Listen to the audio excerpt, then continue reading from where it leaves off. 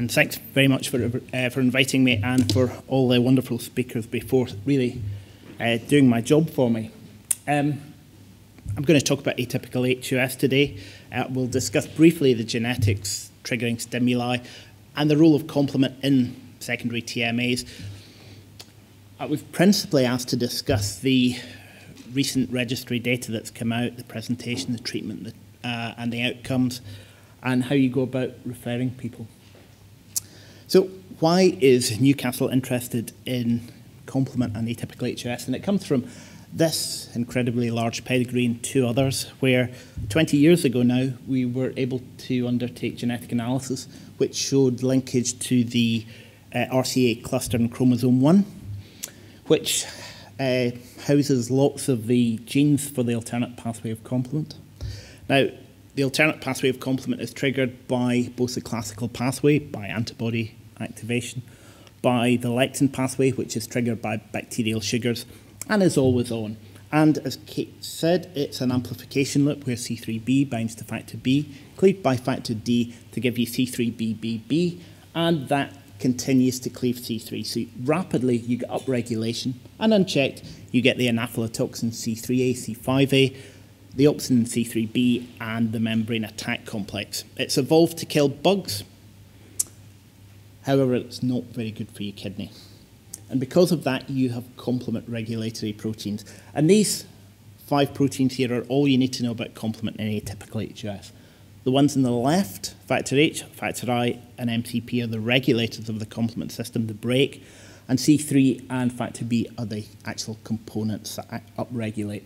And what happens is factor I is the enzyme, MCP, factor H is the cofactor, and they will come in and they will cleave C3b to the inactive IC3b, stopping that amplification loop.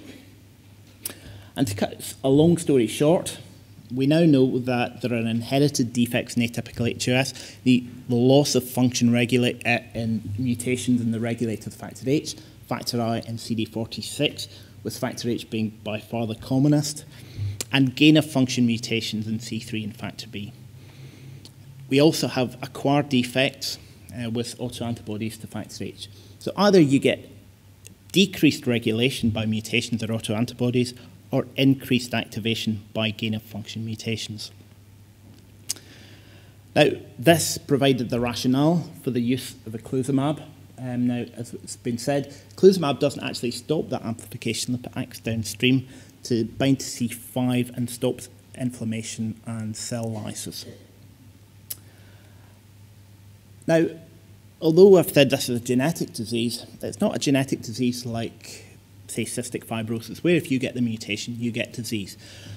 This is all aHus, all people with factor H mutations or factor I mutations. And what you can see is it can occur throughout life. I think our oldest patient with a factor H mutation presented about 83. For this talk, however, you can see this kind of peak in the childbearing ages. And that is, unsurprisingly, pregnancy associated. So you require more than just the genetic mutation. You also require a trigger, and you also require some other modifier genes, which we won't necessarily go into today. Now, I think we'll take a step back, and if you look at the literature, it's all over the place when it comes to what we actually call things. There are multiple classifications. We've had multiple today, and you can classify it in many different ways. However, some people classify atypical aHus as anything that's not typical aHus, which means it's not STEC and it's not Adams TF13. However, with the advent of eculizumab, what people are calling aHus may be complement-mediated aHus. So you need to be careful when you read the literature on this to see what people are actually talking about. So you'll have the primary TMAs, TTPs, and aHuses with mutations, inherited or acquired. And then you have these secondary cases here, and your infection associated. And I have said sometimes you need a trigger, and sometimes it can be difficult to know if these infections are triggers of atypical aHus, or indeed like pneumococcal, where it's a direct mechanism. Now, that's important because when we talk about the role of eculizumab in atypical HUS, the initial seminal trials really focused on the people with complement mutations, autoantibodies, or where you couldn't find anything else. However, there are plenty of other causes of secondary TMAs, one of which is pregnancy associated. And things like infection, you get complement activation. That is what happens when you get an infection, you activate complement. But whether this is causative, a modifier, or a bystander effect is yet unclear.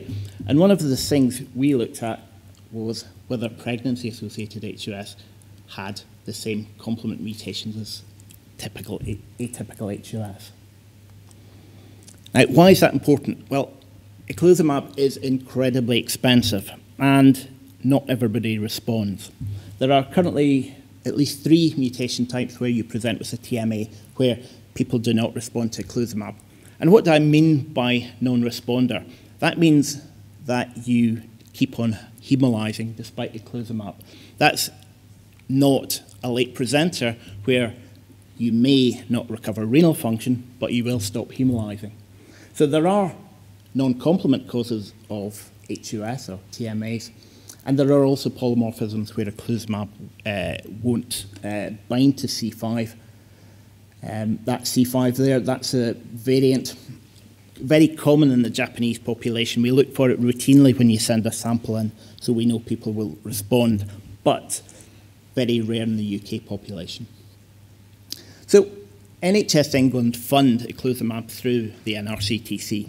However, the eligibility criteria really matched the clinical trial. And the problem with the clinical trial was pregnancy was excluded. So what we did with the European units was to try and generate evidence for eculizumab in pregnancy. So the UK, Italy, and the French came together. The Spanish were slightly later, which was why there are 2 different papers. And in the larger group, there were about 550 patients that presented there were 550 patients in childbearing years that presented in the last 30 years. And of them, 16% were pregnancy associated. The Spanish cohort's roughly the same. That's all patients, not just women of childbearing years. So you get a similar sort of percentage there. And it's about 16% in females of childbearing years will present with HUS during pregnancy. Mean age, about 29, similar for the Spanish group. About half had had a pregnancy before. In the larger group, about 10% had preeclampsia in the run-up. There have been studies looking at preeclampsia, and essentially the mutations that are reported aren't functionally significant. Fetal loss is really quite common in pregnancy.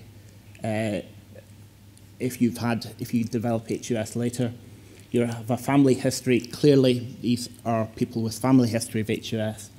That's quite common, and if you've had HUS before, you're likely to develop it again during pregnancy. When do you develop it? Well, there was a story that second pregnancy was the commonest time to develop it, but that doesn't seem to be the case. About half of HUS will occur during the first pregnancy and half in a subsequent pregnancy. When does it occur? Kate's already said that most of it occurs postpartum, about 75%, and of those that aren't postpartum, 75% are again in the 3rd trimester. So, presentation. Unsurprisingly, they are anemic, thrombocytopenic, and have acute renal failure. Dialysis at presentation is really quite common. About 71% will require dialysis. Extrarenal manifestations, really pretty infrequent, and I wouldn't even class pulmonary edema as an extrarenal manifestation for us.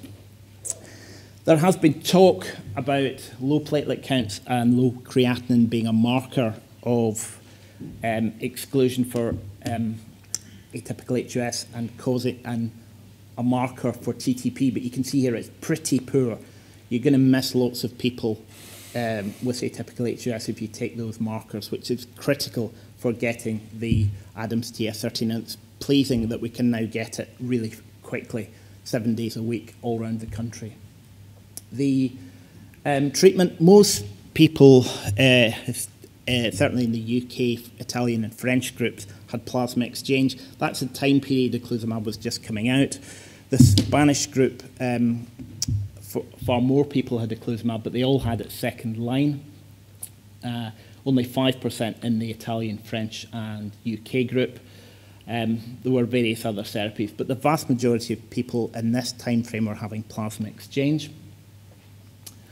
Follow-up, again, the outcome is pretty poor. End-stage renal failure, about 50%. Spanish group's better, but again, this is due to eculizumab. The difference between end-stage renal failure at initial presentation is less marked, and this probably reflects a late presentation rather than any differences between the cohorts. Again, the Spanish group had much better outcome because more were treated with eculizumab, with about 50% having normal renal function. Deaths were pretty much unheard of, but neonatal deaths were not unheard of.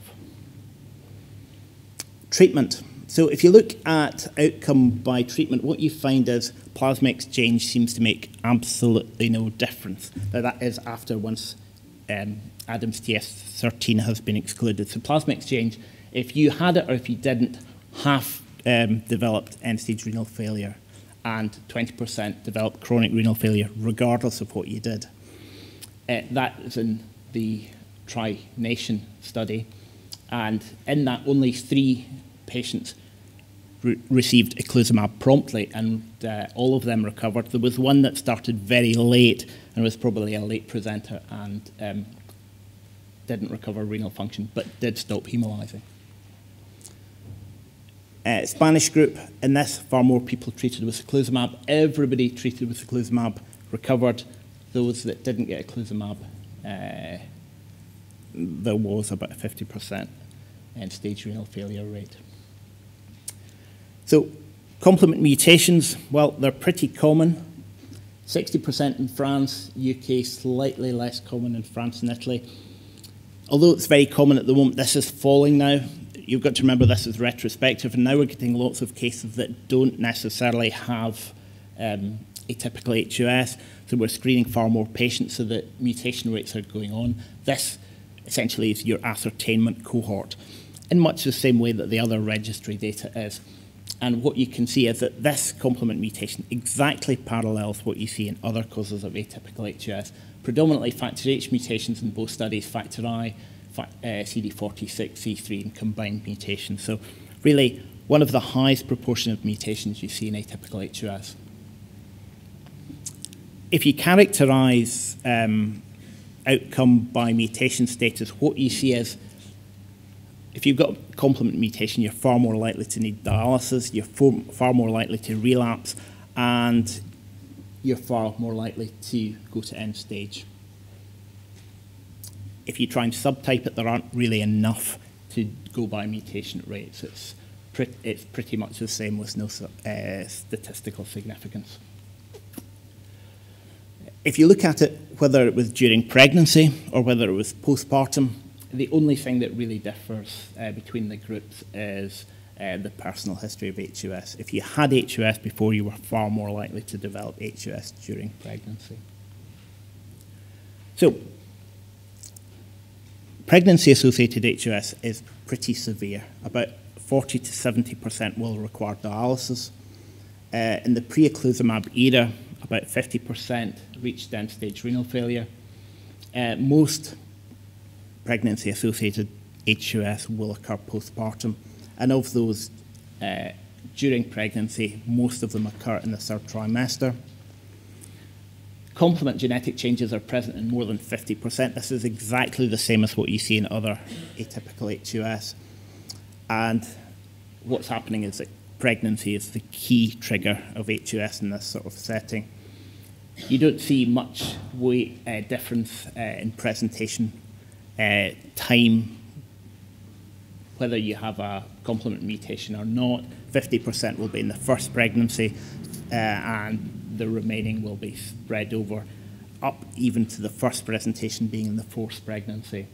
If you've got a complement gene mutation, you have a worse outcome, you're more likely to progress, and you're more likely to relapse, and there's no difference by mutation type that we can tease out at the moment. Plasma exchange does not improve outcome, and end-stage renal failure occurred in about 50% with or without plasma exchange. Eculizumab, of the 14 patients treated, 13 responded, and the other was likely a late presenter. And we will now treat with eculizumab first line if we think it's a complement-mediated aHus, provided we've got an Adams TF13. This is a key test for us to be able to treat. So despite the lack of pregnancy-associated aHUS patients in the clinical trials, NHS England are accepting this registry data and will allow us to treat, which isn't the case for lots of the other secondary causes of aHUS. And finally, to say, if you do think you've got a case, there's always a consultant on call. If you go to the webpage at atypicalhus.co.uk, you'll get all the referral information and some clinical information and the phone numbers there. Just give us a ring and we can expedite sample collection and eculizumab treatment. Thanks very much.